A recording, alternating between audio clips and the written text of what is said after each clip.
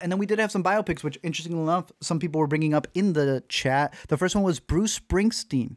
They are eyeing Jeremy Allen White. Yeah, I mean, this.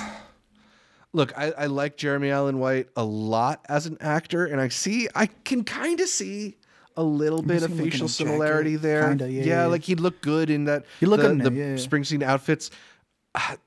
Well, I don't know. I don't think he's a vocal match at all. Can he sing? Something about him just doesn't look like he can sing. I don't know.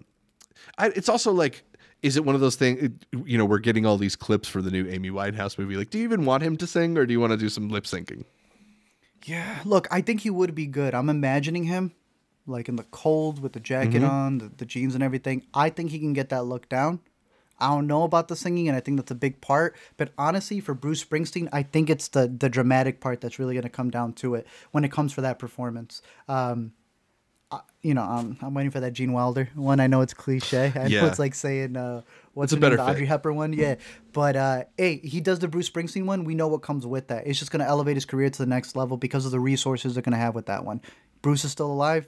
Obviously, they're going to give it all the effort. It's the Bob Dylan Timmy one that we have not talked on this podcast yet, but more and more pictures get released. Zach, yay or nay so far?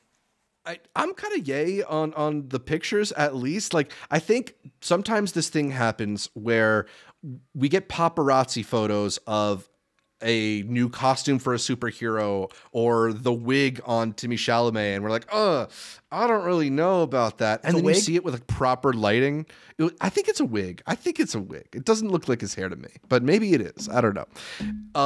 But then you see it with proper lighting, and it looks a little better. I don't know. Yeah. I was surprised that I thought it looked okay. I think his face is not a match for it, but the hair was all right. He might have the vibe, though, like in general, outside of the pictures and stuff. The idea of casting him, that seems right.